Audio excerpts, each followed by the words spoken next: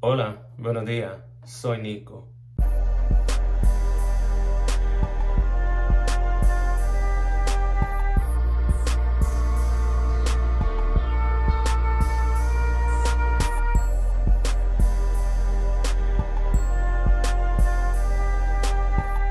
Let me see. Ooh, bitch.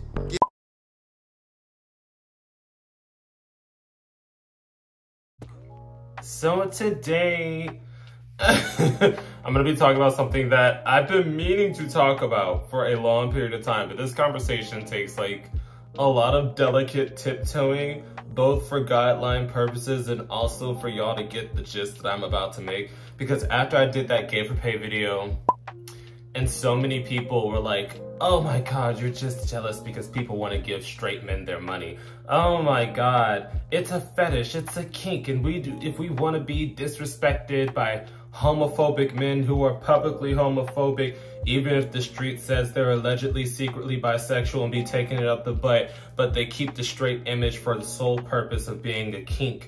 You know, I felt back. Even though in this last video, I specifically said, I hope he scams you and I hope he takes your money, and that I no longer care if you willingly throw away your money to homophobic heterosexual men. Allegedly on the heterosexual, just because too many people were coming in the comments saying, girl, Kingston is allegedly. I'm just like, girl, I don't pay enough attention to this man to care. But point is, we're gonna be talking about another controversial kink that I wanna see y'all debate. I wanna see y'all debate and see if y'all hold it to the same standards as gay for pay and giving your money to people that outwardly disrespect you by being homophobic. So, before we get this started, if you like this kind of content, make sure to follow me on patreon.com/Nicosaesthetics for more exclusive videos, weekly lives, and early access to the YouTube videos. If you are fly, sexy, cute, and everything of the sort, you are there. If you like this kind of community and you don't want to spend too much money, go to Discord, but also check out the Patreon.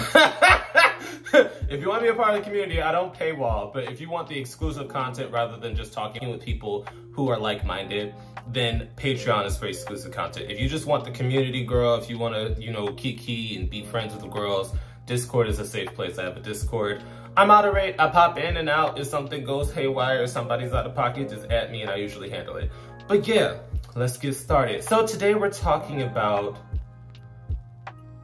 damn. I had just spent so long memorizing this man's name. One moment. Murad Merali. Nico, if I got it wrong, I'm sorry. I never try to mispronounce someone's name. I think names are very important. You should try to pronounce people's names as accurately as you can. Murad Merali, who was a famous YouTuber. Still is. I don't know if he's still keeping up, because at the point when this story aired, he was like, I quit, I'm gonna fade away, I wanna not exist anymore. And I'm like, girl, I understand, because at this point, he was a very big name. I found him when the whole controversy with Zupetti, Nico, who is that Nicki Minaj's sex husband. I found out about him when that story broke and he was covering it, because I sometimes tune into pop culture. Most of the time it's just like vapid, you know, shenanigans. I listen to a lot of social commentary, if you cannot tell. Even though sometimes I do talk about vapid shenanigans as well, I sometimes talk about social commentary. But I found out about him through that, and he was actually very popular and eventually began to do, apparently, Love Island sit-downs and talk about the episodes, and even sat down with some of the ex-cast members to discuss their experiences. But then shit hit the fan. I don't know how it came out, but a lot of exposing threads came out. Nico, this you type of threads where his history came out. And everybody has a past, but some things, even if it's in your past, it makes people look at you sideways. Race play. Race, Nico, what does that mean? It means getting a sexual kink from degrading somebody based on their race. And it's usually a consensual practice. You know, most people don't just pop that shit out. But it's an interesting phenomenon because I have screenshots. And some people were trying to do the whole, oh my God, he has a foot fetish too. Girl, in 2022, if you don't have a foot fetish, you need to grow up. Nico, I personally get nothing out of feet, but guys that I talk to tend to love my feet. And I'm just sitting here like, do what you do. I don't judge unless it's like, you know, scat. That's the only kink that I normally judge. But feet play, girl, it's 2022. Grow up. People like feet. It's that simple. So I'm not even gonna talk about that aspect of it because I'm like, oh no, he likes feet. Girl, whatever. He was also into race play degrading Asian and Black men. And that's the thing, when we have these conversations, people love to emphasize that there's a difference between Black people and people of color. That's why you rarely use the two for Black issues. Nico, what do you mean? When I say Black and brown people, it's usually pertaining to topics that have intersectionalities, meaning it affects both communities. When it is a Black issue, I say Black people. When it is intersecting, I say Black and brown people. For example, all Black issues will not affect all Latinos. All Latino issues will affect all Latinos, whether they be Eurocentric and or Afro-Latino. So there are intersectionalities, and you can see how some of that group intersects with some of the, let's say, for simplicity's sake, African-American group, especially if the Afro-Latino is living in the US. So that's why I use those terms together at times. Like Whitney said, sometimes, but they are not terms that you use together at all points. This case in point, because Murad, he was apparently Black Lives Matter. He was all for social issues, as most social commentary channels do, because they like to be trendy, because human rights are trendy.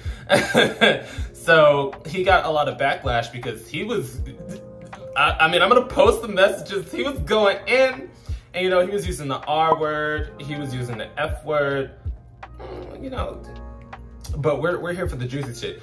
He was calling Black people monkeys. He was using the ER, like he was going in, talking about degrading this Black man that was patroning him. And that's the thing, when we talk about race play, we talked about it on my Patreon as well. And I'm just sitting here like, I don't know how somebody actually feels if they can condone this activity as a sexual kink. Nico, what do you mean?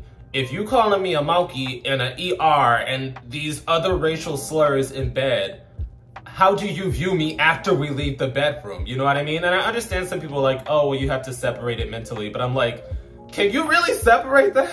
Can you really separate, you know, racial tension and just, what do you call it, degradation, just because it happened while he was inside of you? Like, I don't know. And it makes me wonder, like, how do people navigate these situations, seeing as how they're living in the world, they're saying, oh, I'm pro, you know, Black rights, I'm pro reformation of the police, I'm pro, you know, changing the systematic errors.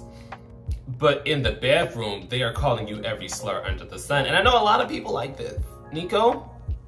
I know a lot of people like this. People that say BBC.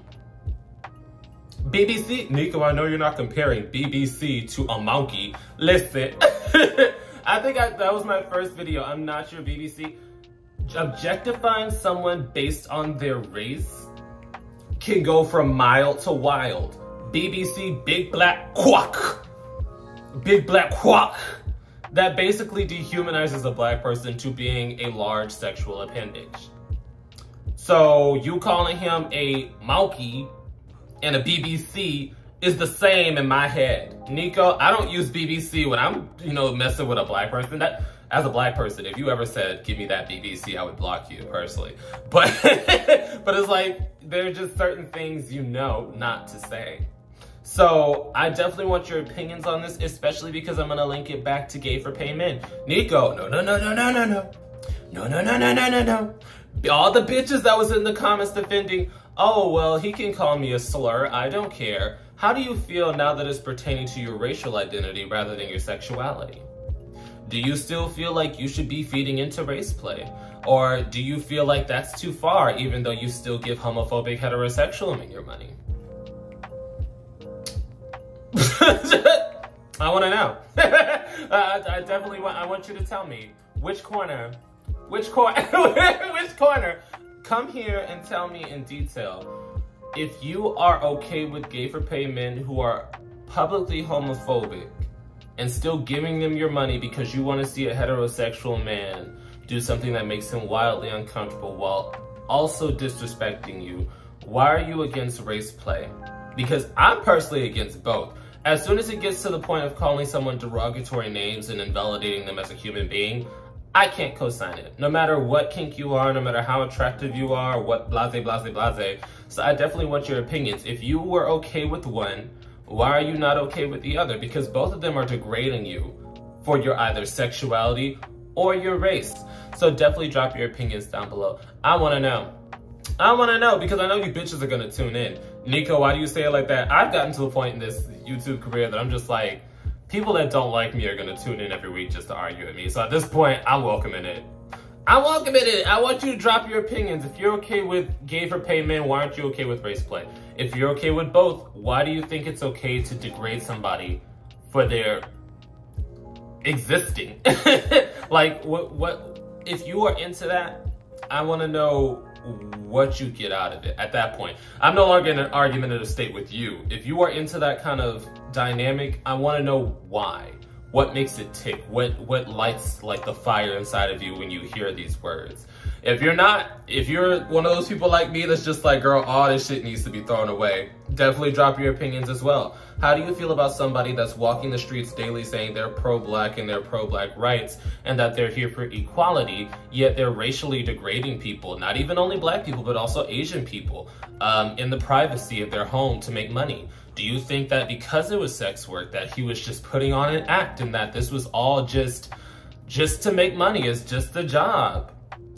To be racist and homophobic is a job. I mean, we have Fox News, so let me not get demonetized. But yeah, definitely drop your opinions down below. And once again, a quick thank you to all my patrons on Patreon, and a quick shout out to my third eye tier patrons. Your support means everything to me and helps me do this a lot more smoothly. I will also be listing this week's live stream topic in case anybody wants to join in on the fun. I will see you guys there.